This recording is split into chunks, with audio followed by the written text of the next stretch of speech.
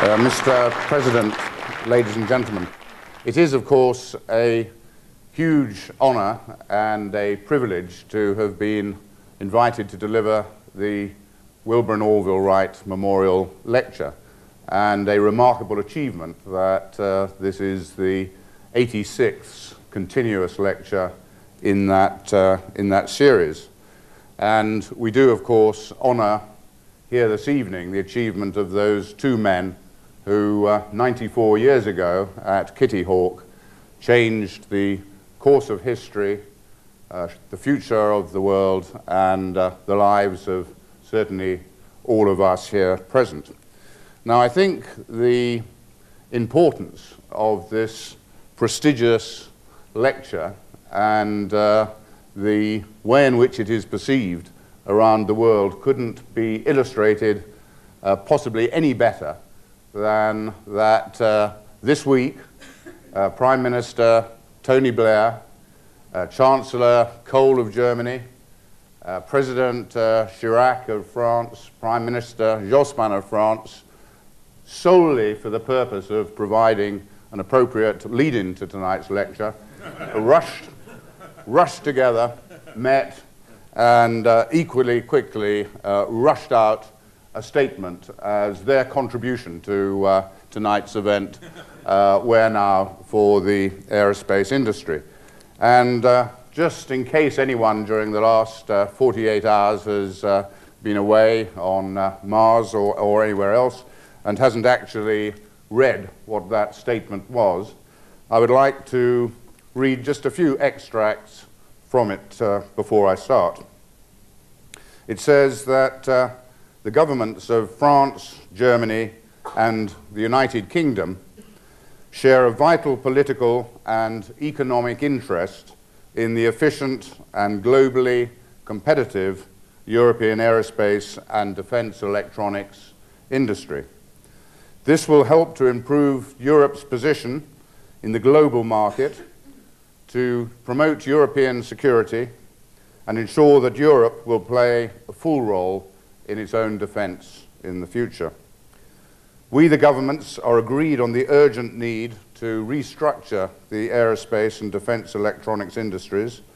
This should embrace civil and military activities in the field of aerospace and should lead to European integration based on a balanced partnership. It goes on to say it is primarily for industry, not for government, to work out the structure required. We, the governments, undertake for our part to implement the necessary measures in national policies relating to this industry in order to facilitate such restructuring. And it then says, we ask that the industry should present a clear plan and detailed timetable for this restructuring and integration by the 31st of March 1998. I think you'll all agree a pretty unique and historic statement. It's always difficult enough to get three European governments to agree on anything, but to agree on this absolutely vital direction for the industry is quite remarkable, and all solely for the purposes of their contribution to tonight's Wright Memorial Lecture. So what I would like to do, incidentally, this time last week, there was in fact some doubt that the wording that I've just read out would be trilaterally agreed in time for the announcement on Tuesday, and I was pondering what effect this might have on my lecture. I felt that on the credit side it would allow my lecture to be perceived afterwards with quite remarkable degree of clairvoyance, but on the negative side I would have to have been somewhat more guarded in my remarks than is now the case. So what I'd like to do, with your permission tonight, is first of all to examine the factors that have been at play and which led to this historic trilateral announcement this week, and the unique challenge that it represents to the European industry, because it is effectively the government's throwing down the gauntlet to the industry. I will then address briefly the hugely difficult issues that now face the industry in meeting that challenge in the weeks and months and indeed in the years ahead. And finally, I'd like to just touch upon the possible resultant effect on that vital and all-important transatlantic collaborative and cooperative relationship, which is equally key to the future. Now, as the whole of this subject is absolutely dripping with controversy, and really goes right to the heart of the whole European debate, I thought that I might as well go the whole way and begin the lecture with another really controversial few minutes, and really seek to link that day in Kitty Hawk 94 years ago with the present day, and therefore what I'm going to talk about, by presenting to you an entirely personal selection of the 16 airframe platforms that, in my view, have been most significant in that 94-year period in really charting the course for aerospace and the aerospace industry. Now, rather like the lottery, in launching into this, I do fully realize that there is absolutely zero chance, or 1 in 10 million chance, of any single person in this room agreeing with my choice of 16 aircraft. And I thought that having the total audience at disagreement with you is perhaps not a bad way of starting off the lecture, and maybe I'll be able to maintain that throughout the lecture. So let us start with my choice of maybe the great turning points in the last century. Starting with the first 94 years ago, the Wright Flyer itself and our two gold medal holders. My next significant aircraft is driven by the First World War, and is the Sopwith Camel, which together with the Fokker triplane really created the concept of dogfighting in aerial combat. For my next aircraft, I have to wait to the 1930s, and the Douglas DC-3 Dakota in the war, the world's first successful all-metal aircraft monoplane, which started many of today's airlines after the war.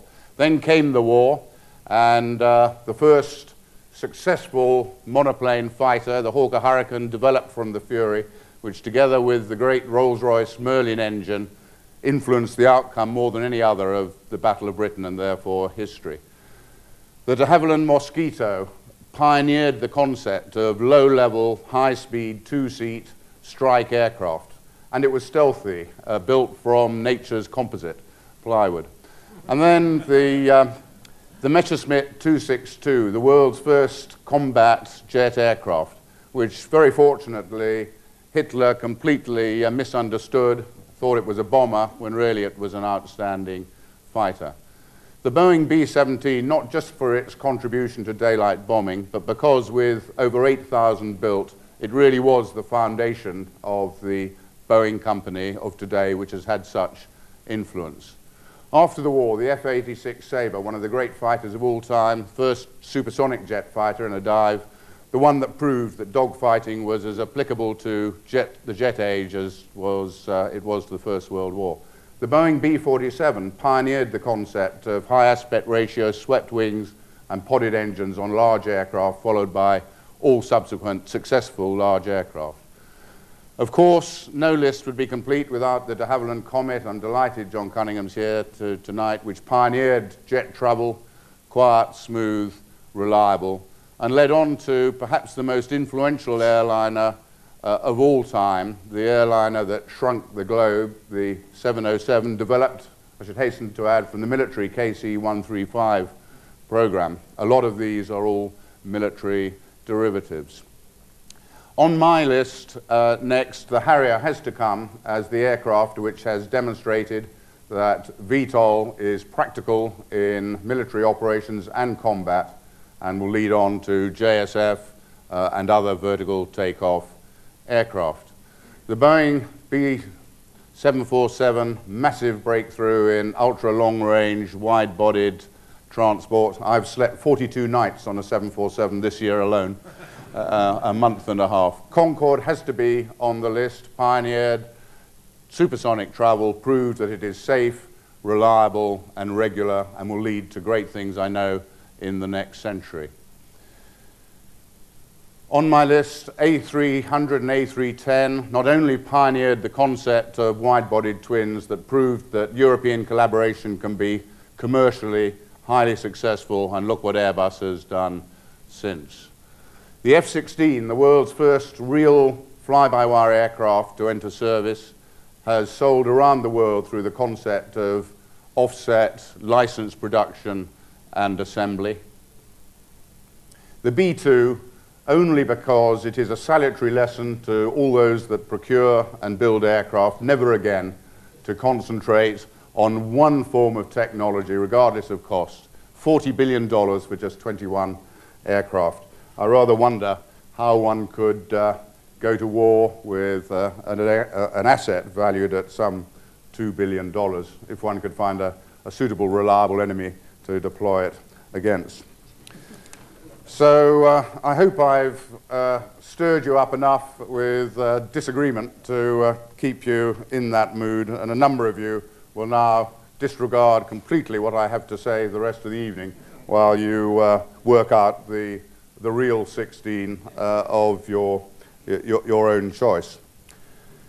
But we're now, after all of that, in the aerospace industry. What I'd like to do is, during that century, which I have over 5 minutes or so skated very rapidly across, just trace what effect that's had on the industry that have made those aircraft. I'd like to, if I may, stick to platforms and therefore really airframes. All the SMEs and all the system suppliers and designers are equally important, but unless you have 5 hours to spare and we forget about dinner tonight, I will keep to the platforms and the platform integrators. So let us look at the United Kingdom first. Here is really what has been happening during that time. You see on the left the list of companies that had developed during the pre-war phase, First World War and post-World War, and many of the famous names, the Vickers of Vimy fame, the Supermarine of Schneider Trophy and Spitfire fame, Bristol right back to First World War, Bristol fighters, Bulldogs, and into the Blenheims and Bow fighters. English Electric right back at the beginnings, the English Electric Wren, one of the very early aircraft in history. Sopwith becoming Hawker and moving on. The great de Havilland Company, one of the pioneers of the world in inventiveness and conceptual development.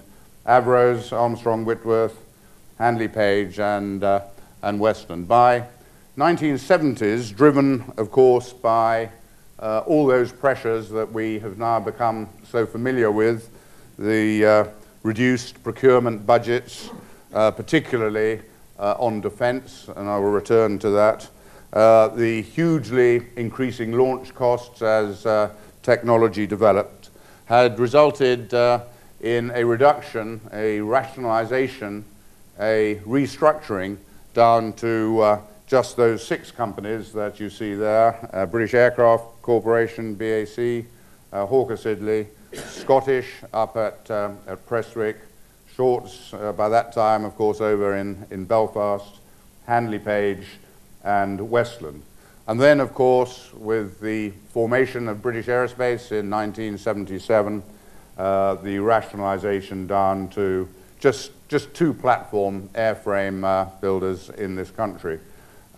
Short Brothers, purchased by Bombardier in Canada, and Handley Page, the great company of history, could not actually lift its eyes away from the past and look into the future, and paid the ultimate penalty.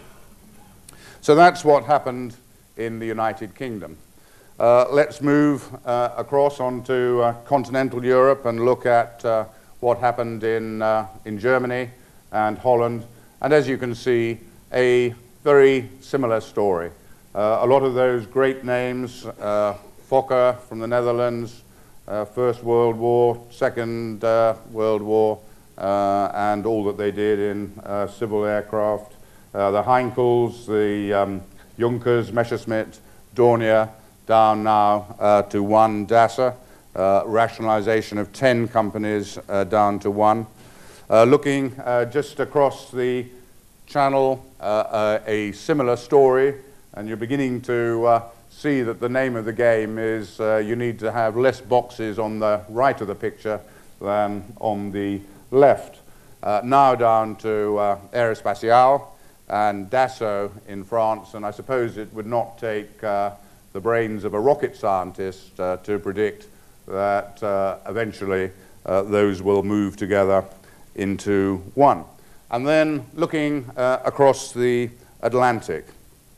In the United States, the massive home market created a large number on the left of great large companies and famous names. Douglas, you saw an example of earlier on film, McDonnell Douglas, Boeing I've mentioned, and delighted that Ron Woodard is here tonight. Lockheed, Glenn Martin, Chance Vought, Northrop Grumman, Hughes, and so on. And then over the last 10 years, and you'll see many of those, in fact the majority of those companies are largely derived and supported and sustained by defense. In the last 10 years, however, there has been no less than a 65% reduction in the United States defense procurement budgets. And this led in 1993 to the famous William Perry Last Supper for the heads of many of those companies. And this in turn triggered the picture that you see with massive and amazingly rapid rationalization of the US industry. So that's the picture that we're all very familiar with, and in fact massive rationalization and restructuring in an identical manner has clearly taken place in all four of the nations, the great aerospace producing nations in the world. So now let's look, but all nationally. Now let's look at the resultant size of those companies which I have listed. And as you know, and this is in annual turnover in billions of dollars. As you know, and I think you can see pretty graphically illustrated here, aerospace is now dominated by three mega US businesses. And this is commercial and defense combined. The Boeing turnover is nearly 5 times that of the largest European aerospace companies, British Aerospace and Aerospatiale, and Lockheed's some 3 times higher than the major European aerospace suppliers.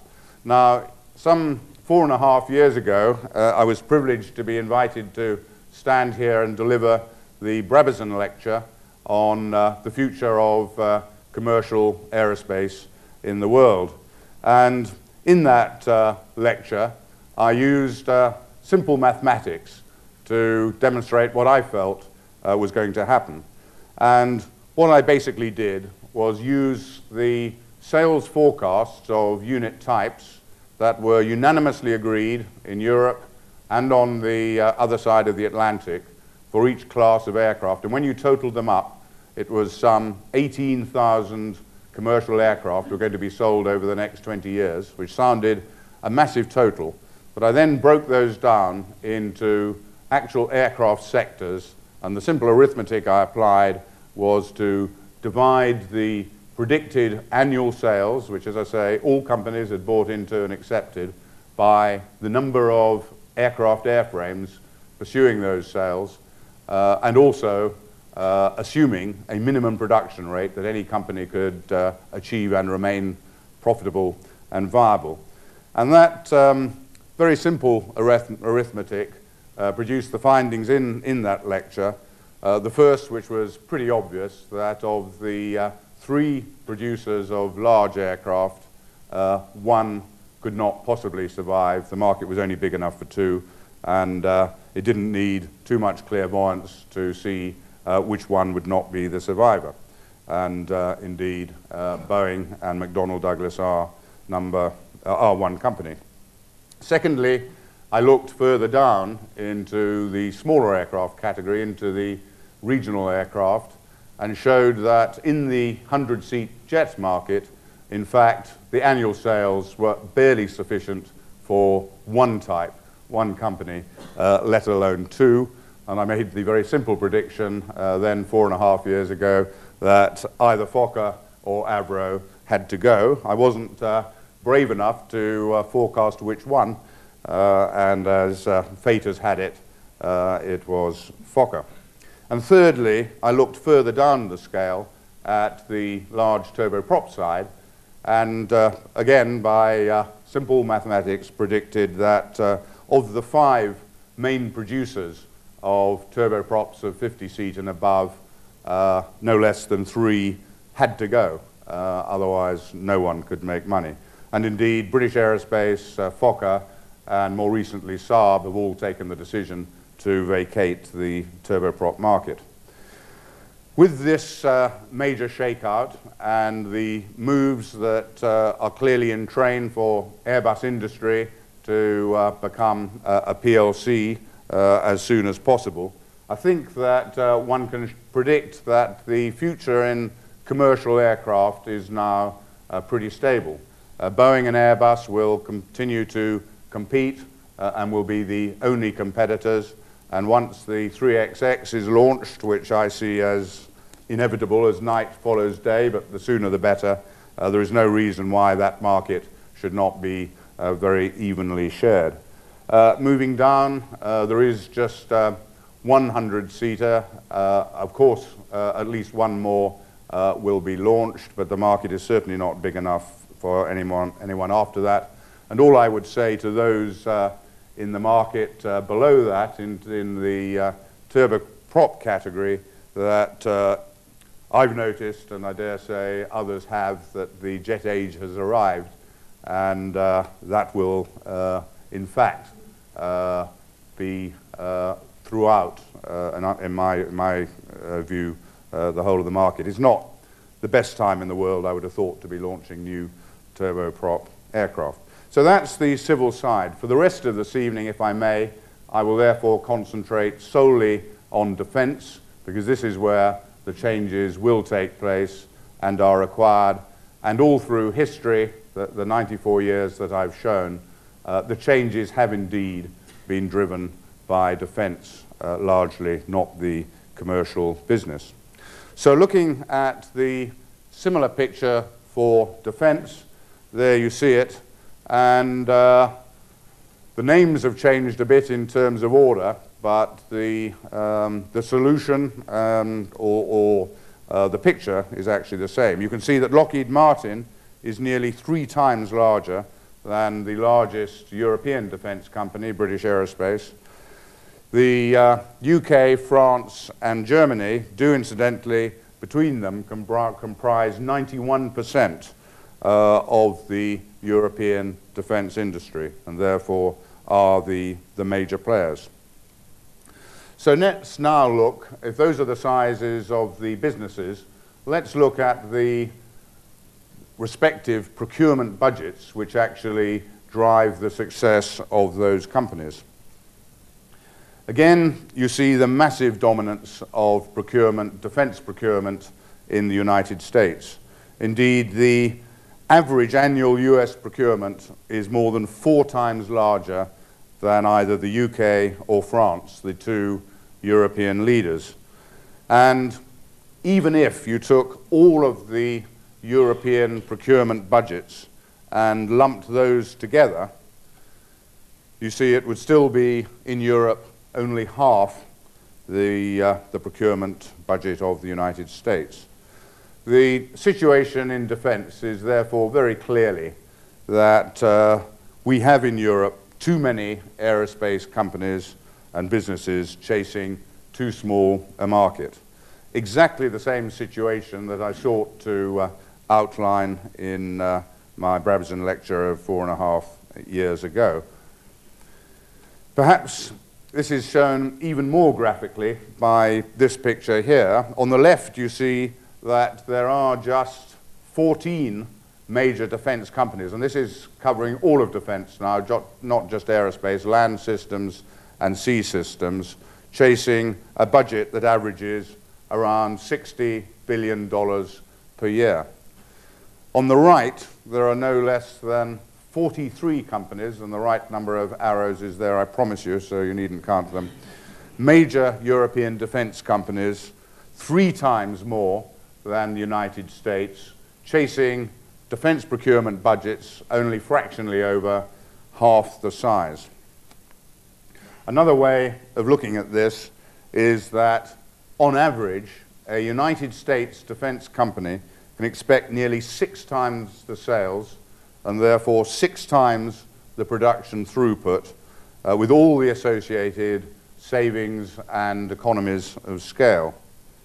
And this, perhaps more than any other picture, is the one that has led to the 3 governments at least taking a governmental position on what needs to be done about this, this situation and asking for those plans for March the 31st. And I'm delighted that Dick Evans is here tonight, because I think that, in my view, in the last year or 2 or 3, there has been no stronger voice in Europe than Dick's for the vision of what needs to be done. And I'm thrilled that he will now be and continue to be right at the center of this key planning phase over the next few months. So what is the way ahead? Well, let's just for a moment smoke a little opium and think the unthinkable and see what it would look like if Dick Evans and George Simpson suddenly decided to get together and British Aerospace and GEC were to merge. I'm only smoking opium for a second, I assure you. And suddenly the United Kingdom would become a major player on the world defense scene in terms of balance sheet strength. And this would certainly provide some beneficial rationalization in a small number of fields. In the field of radar systems with British Aerospace's pending acquisition of Siemens Plessey and GEC's Marconi radar. In command and control systems, where both British Aerospace and GEC have command and control capability. And of course it would provide huge economies of scale in management, in infrastructure, in marketing, and so on. But it would, however, be largely a vertical integration, and vertical integrations do not shake out surplus capacity. Across the majority of those 2 companies, there is not huge duplication in product lines. And the real problem in Europe is one of surplus capacity and duplication. Whilst vertical integration in itself is clearly not wrong and has advantages, what is really required in Europe is horizontal integration that shakes out the excess surplus capacity of internal European competition. And horizontal integration is, of course, the most powerful catalyst for eliminating those surplus capacities that do exist. So if some horizontal integration took place in Europe and just 5 companies, British Aerospace, GEC in the UK, Aerospace and Dassault in France and Dassault in Germany combined into one major European company, then Europe would clearly have a defense industry which could compete on equal terms with anyone in the world. And there you see the picture. Now, if you go a little bit further and add into that, or if you did add into that core 5 companies and add Saab in Sweden with the Gripen, Alenia in Italy, Casa in Spain, Thompson in France, then Europe would be right up there with the biggest, with Lockheed Martin in defense. So that is just dreaming and smoking opium for a minute. Let's now briefly turn our attention to the highly important missile business. Again, as you can see, there is a similar story. In this case, Raytheon is more than 3 times larger than the largest European company, Matra BAe Dynamics. And if Europe was able to combine the 3 companies that you see there, Matra BAe, Aerospace Missiles, and GEC, into one single major European missile business, then the picture would look like this. Europe would be in a position in the vital and growing missile business of the world to compete on equal terms with at least 2 of the major US players, if not with Raytheon. So if this is the broad picture in terms of numbers of what we're facing, what really are the issues and the drivers that are there for European consolidation? Well, firstly, I hope I've shown in what I've said to date that peacetime budgets, and particularly peacetime defense budgets, with the end of the Cold War, thank goodness, can no longer support the current number of players. That clearly is a fact. Secondly, that with the ever more rapidly increasing technology developments that we now see, development costs will inevitably continue to rise. They're not going to come down however much we would like them to. And the derivative of that is, of course, that only the largest companies will be equipped to prime major programs in the future. Smaller companies acting as primes and systems integrators is a thing of history. With the need for ever greater industrial efficiencies and their effect upon the all-important overhead ratio of companies, this will become ever more critical as competition grows.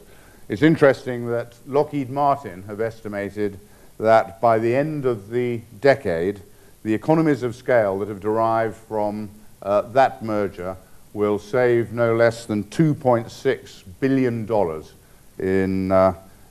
in cost, in their cost base. Another interesting and rather worrying statistic is that US companies now have inventories which are half the scale of the average European companies.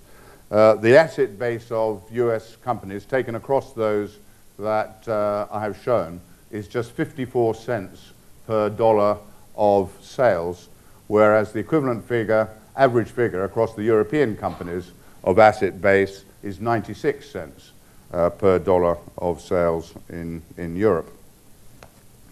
Last but no means least amongst the drivers for consolidation is the importance of industrial strength upon market share.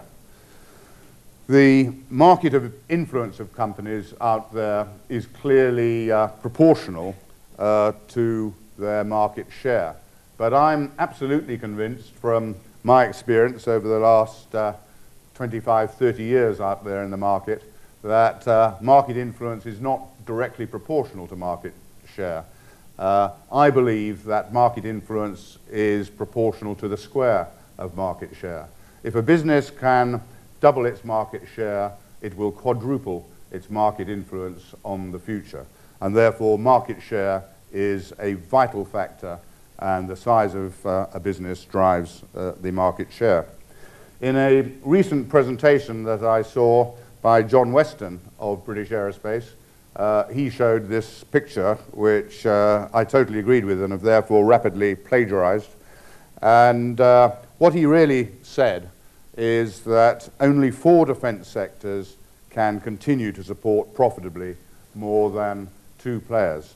And on the left, you see the 1-player sectors: military aircraft, helicopters, missiles, radars for combat aircraft. The market simply is not large enough to support more than 1 European player and make money, which is, of course, the objective and what the businesses are there to supply to their shareholders. Military engines, only room for 1 player. So why is it that European consolidation has been so slow and the United States consolidation has taken place at such breakneck speed? Well, I would like to suggest a number of factors that have been at play. It's certainly not that Europe is not good at collaboration. Europe actually leads the world in its collaborative skills. Just look at Concorde, a remarkable triumph for collaboration between France and United Kingdom in terms of technology. And I believe that the Concorde really paved the way in teaching us how collaboration should work. And I'm delighted that my old boss, Jean Pierson, is here tonight, surely one of the great figures in the whole of this century of aerospace development. And Jean, very nice to see you again here. Not only have we collaborated on Concorde, look at all the other successful European collaborative programs. I've touched on Airbus, a remarkable success story to show that the British, the French, the Germans and the Spanish can work together so successfully, not only technologically, but in terms of commercial results. Jaguar, an Anglo-French collaborative program. Tornado, highly successful program, Britain, Germany, and Italy. The Lynx, the world's most successful naval helicopter, an Anglo-French program. Eurofighter, the fighter of the future, Britain, Germany, Italy, Spain. Onto the missile side, the Anglo-French Storm Shadow, Matra BAe Dynamics, and so on. So we're actually remarkably good at collaboration. It's not that.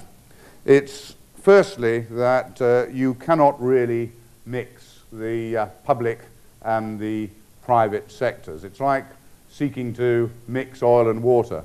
The pressures are totally different. In the private sector, of course, the pressures are for efficiency, for productivity, for profitability, for rationalization, for shaking out excesses, for lean companies. For public-owned companies, the pressures are totally different. The pressures are political. The pressures are job preservation, and so on.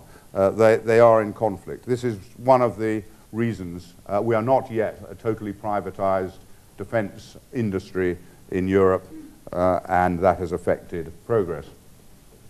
Secondly, there have been national restrictions upon foreign ownership in defense. In this country, Dick Evans and Ralph Robbins have been publicly stating the importance of removing these ownership restrictions, and similar restrictions apply elsewhere in Europe. Thirdly, there is and has been the inevitable desire for national leadership of defense programs. This desire for leadership has remained intensely strong and intensely competitive. National security is often quoted as the reason. I don't actually believe it. I believe the real reason is the status, the chauvinism of having leadership. The US, of course, has not had a national status problem, a leadership problem in their rationalization. Fourthly, there is a difference of view as to whether industrial restructuring should be led by government policy or by commercial considerations. I think that up to now, Britain and France have represented the different ends of the spectrum. In the UK, there has been a very hands-off approach to future policy. In fact, in previous government, the policy has been not to have a policy. And in France, the approach has been extremely hands-on, with the government really playing a huge role in dictating the way ahead. I happen to believe that the optimum is somewhere halfway in between these two models. I believe government has to take a lead and has to support strongly, but also that industry has to be allowed to make the commercial decisions that only they can. And I believe that the important statement of this week is an excellent step in this direction of government beginning to show leadership and agreement. So what is the way ahead if that is the situation that we face? Clearly, the privatization program has to be completed, and we here look across the channel with hope and anticipation in that direction. The alternative, of course, would be in this European collaboration for an Anglo-German axis to form the basis, and I think that would not be the right way for us to kick off. Secondly, on the way ahead, we have got to remove all cross-border restrictions on shareholding and ownership, and I believe that the statement of this week is a very clear hint that governments are now prepared to move in that direction. Thirdly, the shareholding should be driven by industrial and commercial considerations, not political considerations, not national status, not chauvinism, not national leadership. We should let market forces apply in the ownership of the companies. Fourthly, ever since time began, rationalization discussions between industrial leaders have often and frequently founded on the debate, the very important debate, as to who gets which job around the board table, and of course, in particular, who leads. Without that preoccupation of nationality on the actual personnel leadership of these companies, the US have managed these issues extremely successfully and elegantly. Although these issues have still been there in the United States when major companies come together, who should be the president, who should be the CEO, who doesn't get a seat. They are there, but the United States has managed to finesse its way through it, and Europe must as well. There is no substitute, in my view, for having the best man for the job, regardless of nationality. If this consolidation I've been talking about is to be successful, clearly procurement is a key issue, and procurement is the one major tool that government does hold. And the larger the procurement contracts are, the greater will be the throughput, obviously, of any industry.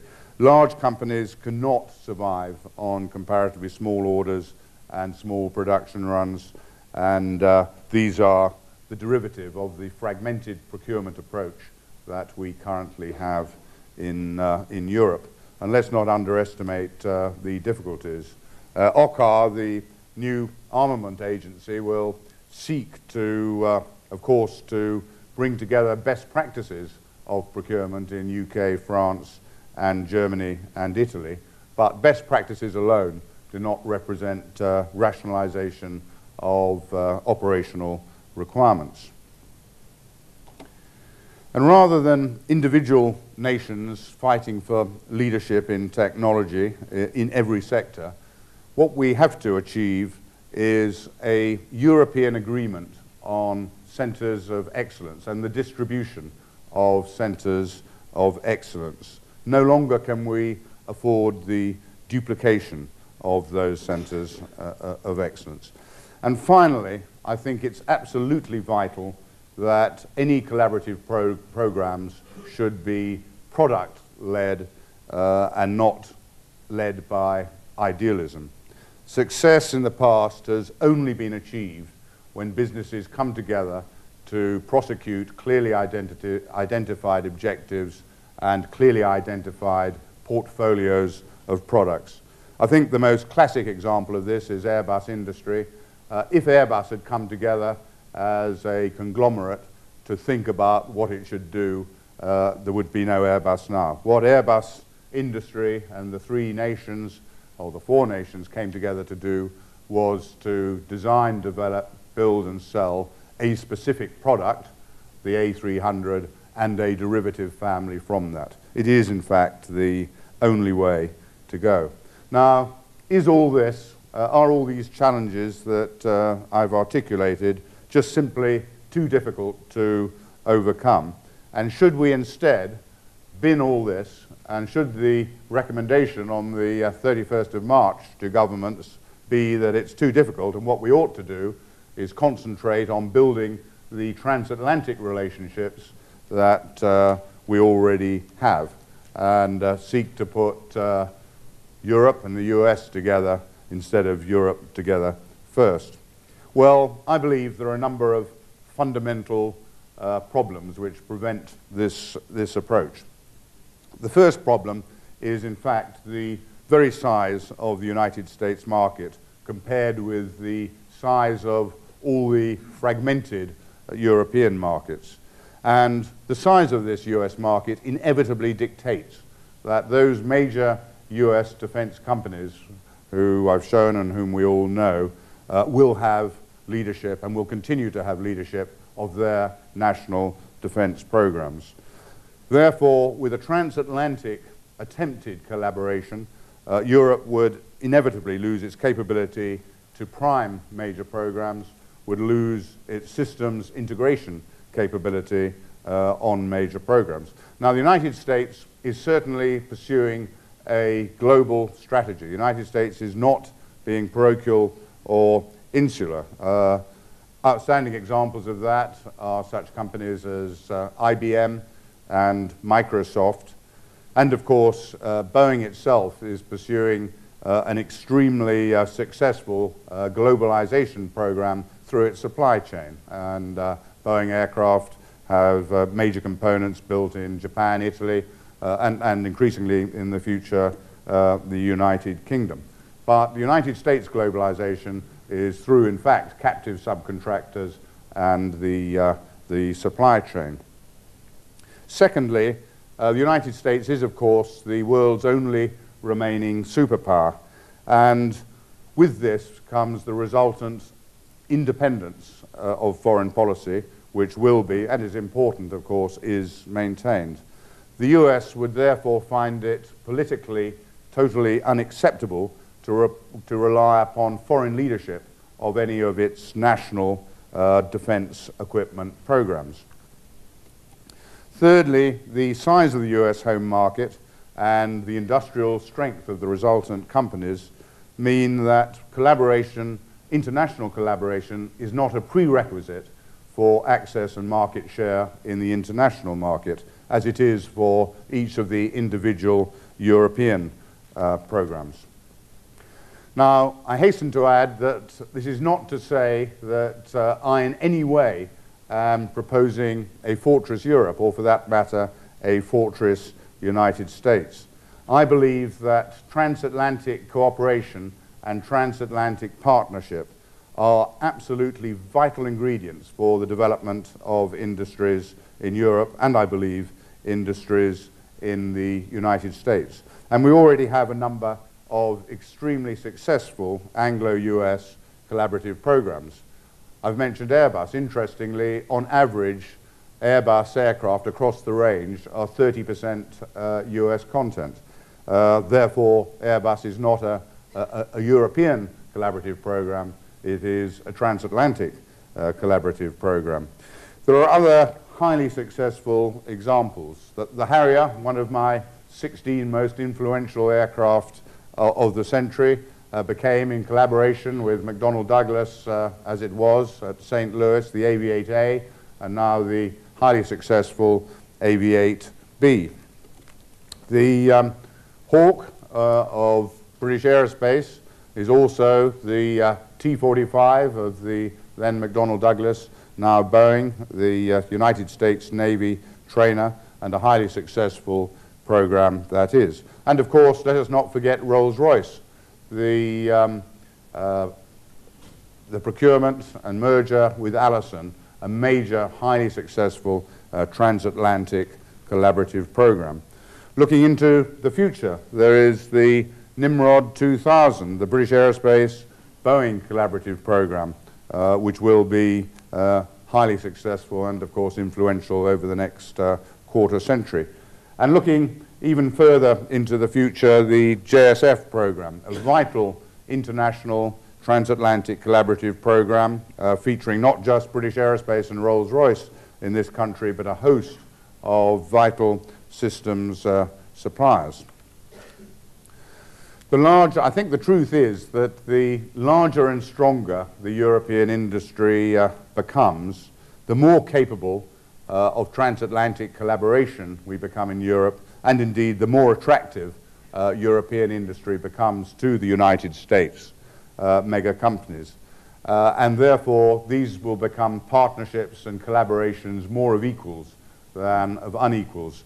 And partnerships and even marriages of unequals never tend to be a long-term success. I believe actually the future will not be one of Europe versus the United States. It will be Europe and the United States together serving the world market, and indeed competing over the next 30 and 50 years with the rapidly developing tiger economies of the Asia Pacific, and not least with China. And as the only true transatlantic collaborator at the moment, the United Kingdom, I think that we in this country are in a crucial and absolutely unique position to lead this transatlantic collaboration. The United Kingdom can be the gateway for US industry into Europe, into continental Europe, and also the United Kingdom can be the gateway for continental Europe into the US, where continental European countries are not currently penetrating. We therefore have this vital responsibility and role of becoming the two-way gateway of the future. Now finally, briefly, I'd like to look at the thing that drives all of the future development of the programs that these industries will be facing, which is the R&D budgets. It is an extremely serious issue. Today's programs that we've been talking about do actually, of course, result from research and development, research and technology, which took place 20 years ago, not what happened last year and the year before. And here you see the massive differential between the United States R&D budgets, annual budgets, and those of individual European companies. Countries, I beg your pardon, which you can just see down along the axis. Even if you combine all the European R&D budgets together, you still see that the United States is spending more than 3 times that of combined Europe on research and development. And worse still, much of this European research and development money is wasted by duplication and triplication of effort. It is crazy that Europe should be developing 2 air superiority fighters, Eurofighter and Rafale. It can make no sense. It is crazy that Europe should be developing 3 main battle tanks, the Challenger in the United Kingdom, the Leopard in Germany, the Leclerc in France. The United States, with a far greater market, has just 1 main battle tank manufacturer, Abrams. And so the list goes on. Now, the advantages of a European approach to R&D is that if we did eliminate this duplication and triplication, we would, of course, by definition, free up the resources available to individual products. We would have pooled, rather than fragmented, specialist expertise.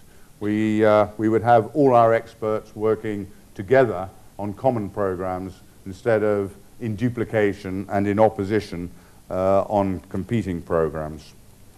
We could gain much synergy from combining the knowledge and the capability of our respective research centers instead of, again, having them waste money by duplicating their efforts carrying out similar levels of research.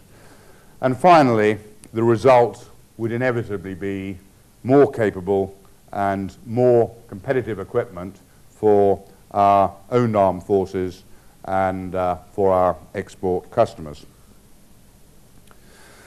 What this really comes back to is, I think, a requirement for a rationalized European defense procurement system, which is therefore driving the research that these various institutions are engaged upon. WAIR is seeking to harmonize R&D between nations, but has to accelerate that program.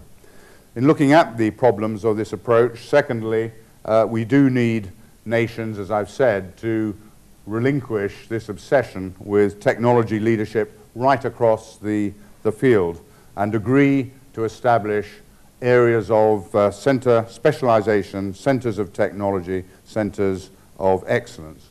The result will be no individual European company will anymore have total capability across the field. We would become highly interdependent, which would take a major cultural shift after hundreds of years of defense autonomy and defense conflict. Thirdly, this does, of course, imply a considerable degree of shared security, and that leads on to common foreign policy. Now, finally, in the 2 or 3 minutes left to me, I'm sure you would not expect me to conclude any lecture without a mention of the export market and the effects upon the export market. Here in the export market, you can see the dominance of the US with the United Kingdom. These figures were from 1992 to 1996, the last 5-year period. The United Kingdom lying second, and in 1996, I'm pleased to say that the United Kingdom achieved some $8.3 billion worth of export orders, which represented 25% of the total world market. Not bad for a little island with less than 1% of the population of the globe and a defense industry a quarter of the size of that of the United States. The statistic I like even more is defense exports per capita of employees in the defense industry in the United Kingdom are 3 times higher than exports per capita in the United States and 5 times higher than exports per capita in France.